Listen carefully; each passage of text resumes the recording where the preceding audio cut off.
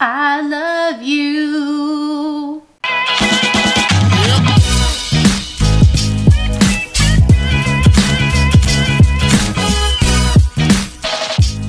Good morning, YouTube. What's up, guys? Today I'm giving you a full review of a shoe that I am really excited about. Can you tell by how hype I am? And that shoe is the base model for Atreyu Running. Let's do the damn thing.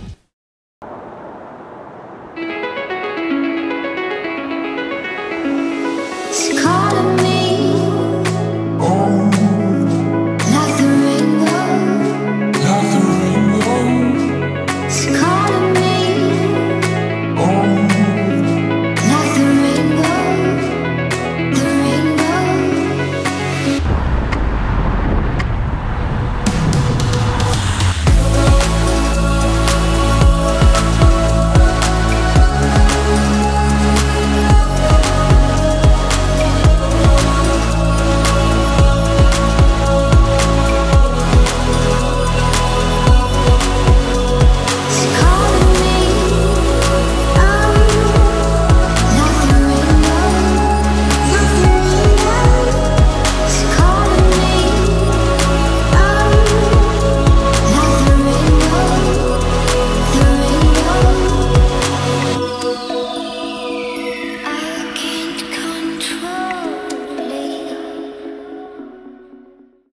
So I first heard about Atreyu Running from a RoadTrailRun first run impressions video, and I was immediately interested. I reached out to the founder, Michael, and I asked if I could get a pair for review. Luckily, he had my size and my big feet were finally good for something, and he sent them over. I wasn't sure what to expect from a startup company shoe. I wasn't sure that they would really be for me. Well, after putting them through the paces for about 50 miles on all kinds of runs, fast for me, slow for me, indoors, outdoors, races, you name it, the Atreyu shoe has been on my foot for it. I'm really excited to report that the Atreyu shoe is absolutely for me, and I think it could be for you too. If you're unfamiliar with how I structure my reviews, well, let me give you a rundown. First, I go through the specs, then I talk about the upper, the midsole, the outsole, and then my conclusions on the shoe. I also rate the shoe out of 5 stars, so if it's the best shoe I've ever worn and I never want to take it off my foot, it's gonna be 5 stars. And if it's the worst shoe in the world and I want to throw it in the trash can, then it's gonna be 1 star. At the end of the review, I throw up a screen with the pros and the cons so you can kind of get an idea visually of what I like and dislike. Oh, and let's not forget, we're also gonna be talking about business model here because I really think that is the bread and butter of the Atreyu Running Company and what makes them so cool and so innovative. The pre-sale for the Atreyu shoe did start on Friday and is still going on, so you can grab yourself a pair. So grab your popcorn, sit somewhere comfortable, and let's get down and dirty. Can I say that? The weight of the Atreyu is absurd. For my size, which is a men's size 9 and a women's size 10.5, the shoe is 5.6 ounces. I can't even feel that I'm holding a shoe. The heel to toe drop on the Atreyu is 6 millimeters, 21.5 in the heel and 15.5 in the forefoot. The upper of the Atreyu is made of a lightweight, breathable mesh that fits pretty snug.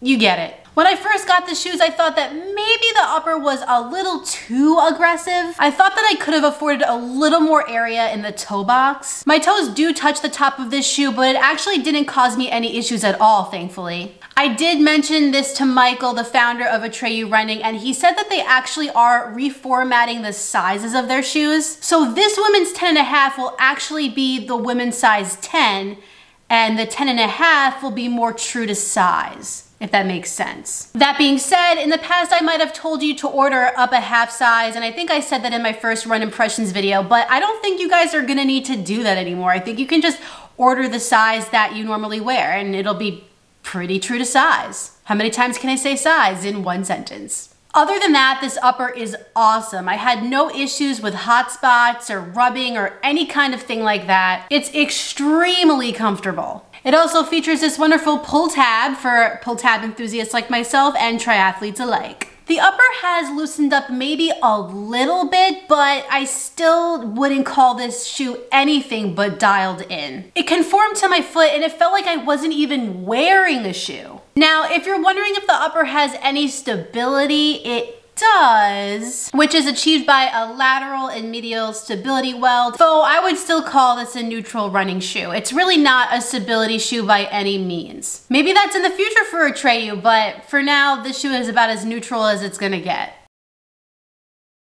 This midsole is a nice chunk of EVA foam, and I love it. Another thing that contributes to the really comfortable midsole of this shoe is the 5mm sock liner inside. Now, don't get me wrong, plates and fancy foams are cool and I can fangirl out about that stuff, but I can also fangirl out about a midsole that's simple and just works. To me, the Atreyu midsole feels buttery smooth underfoot. It's not firm, it's not max cush, it's protective, it's comfortable, and it's a lively ride. When I take the Atreyu out for a spin, my stride feels natural. It's not being forced to do what this shoe wants. Instead, I feel like this shoe is doing what my stride wants. And I think that gets lost sometimes in translation with all this new fancy technology. I've taken this shoe out for approximately 50 miles, and I haven't felt the EVA bottom out at all yet. And also, never once did I feel like I was craving a little more cushioning underfoot.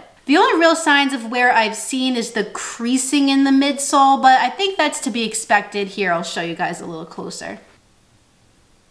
So I did an easy 10-miler, I did a bunch of treadmill intervals, I raced a 7-miler, and I did countless outdoor workouts of 5 miles, 3 miles, 4 miles, you name it, I did it in this shoe. And it felt great no matter what I did. I have to be honest, when I first saw this shoe, I thought, this is gonna be for like elite and sub-elite athletes because of how minimal and lightweight it is. But I gotta say, I certainly ain't that, and this shoe has worked wonders for me. It's one of my go-to shoes, and I've completed some of my best runs as of late in the Atreyu. One thing I will say is that there might be a slight learning curve when transitioning from a big bulky shoe to something like this. I know that in the past when I've gone from big, heavy, thick shoes to more minimal, lightweight, simple shoes, that there has been a little bit of a process of getting used to that. So if you're used to running in something like this, I mean, compared to this shoe, it feels like I'm holding an anvil in my hand. You may need to get used to the Atreyu a little bit before making it one of the main shoes in your rotation.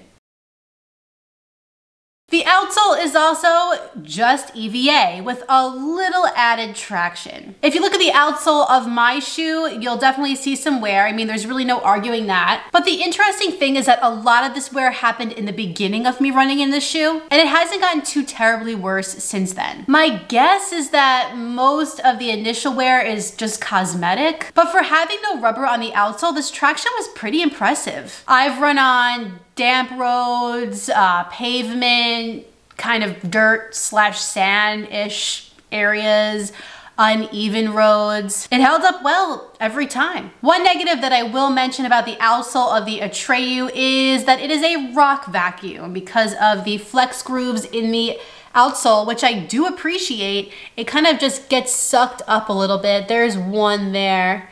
There's some little ones. I did pick a bunch of my rocks out of the shoe before reviewing, but yeah, it definitely can be a little bit of a rock magnet. Now, I know some of you are gonna look at this shoe and see that there's absolutely no rubber on it, and you're gonna be concerned about durability no matter what I say. And yeah, it's a valid concern for sure, but Michael at Atreyu has a plan that might make you forget about durability altogether. Like I said, the pre-sale for this shoe started on Friday, and the one-time purchase price for a pair of Atreyus is $95. In my opinion, for that price, you should at least try it out, but that's just me. However, if you're scared about durability because you know that you blow through your shoes hella quick and you just rip those outsoles up and you know that's a big concern for you, Michael is also offering a subscription model where runners can pick between delivery periods of 1 to 3 months for as low as $75. And that, my friends, is pretty damn cool. Nobody else is doing this. that I know of. You won't have to worry about durability because your new shoe is coming in 2 months. The shoes will start shipping out on July 1st, so you won't get them for a while. But in my opinion, it's worth the wait considering the price tag and how much I actually like this shoe. Michael is also planning a recycling system for used shoes. So each pair will come with a prepaid return label. You run them into the ground, go nuts, and then when your pair is kind of out for the count, you send them back to Atreyu headquarters. The Atreyu folks will clean them, sanitize them, relace them, put a new sock liner in, and then they'll distribute those to people in need. So not only can you hit your PRs in the shoe, but you can also give back to the community. To me, that's a win-win. Okay, I mean, obviously it's no secret that I love this shoe. If you stuck with me this far, you obviously realize that. But with all that said, I'm giving the Atreyu shoe 4.5 out of 5 stars. I know, that's a pretty good rating.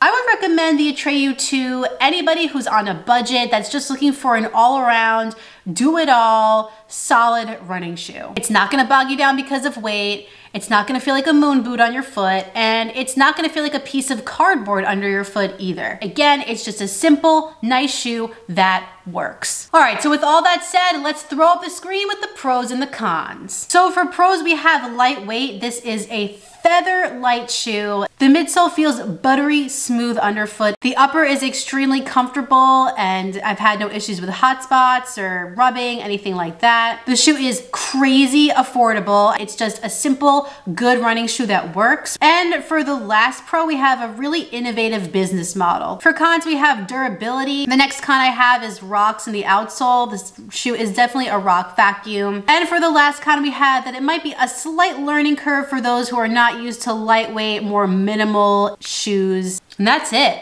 Well guys, that kind of concludes my full review of the Atreyu. If you enjoyed this video, please like it down below and subscribe. And when you're done with that, hit that notifications bell down below so that you can find out every time I upload a new video. I recently hit 1,000 subscribers on YouTube, which is insane. I just want to thank all of you who have taken the time to watch my videos, to like, to subscribe, to show them to a friend, to comment, everything. You guys are the reason why I do this. This is a great milestone, but like I've said on Instagram, this is only the beginning, so I'm glad you're on the journey with me. I have another video for you guys next week, but in the meantime, get out there, get on the grind, and don't forget, do not forget to run like Hiller.